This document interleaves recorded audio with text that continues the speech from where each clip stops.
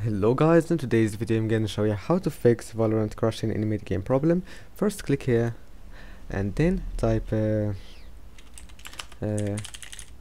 wait, you have to type first GeForce experience.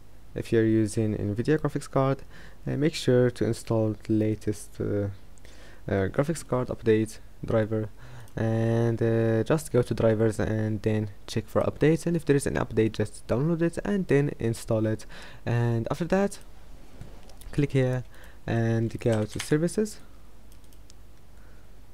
and scroll down and then disable this one, Windows update stop it, and startup type make it disabled.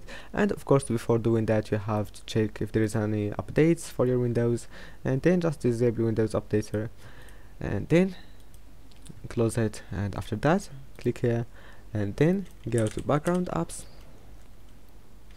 and turn off this one, and now just go back and go ahead and try again. And if that still doesn't fix your problem, go to graphics card. I guess there is risk in this one for your GPU, but if you are if you want to fix it and it might fix your problem, so just turn it on and then restart your computer. It will overclock your performance, your GPU, and now just close it and then go ahead and try again, and I hope that can help you. And that's it. Don't forget to like, subscribe, and see you in the next video.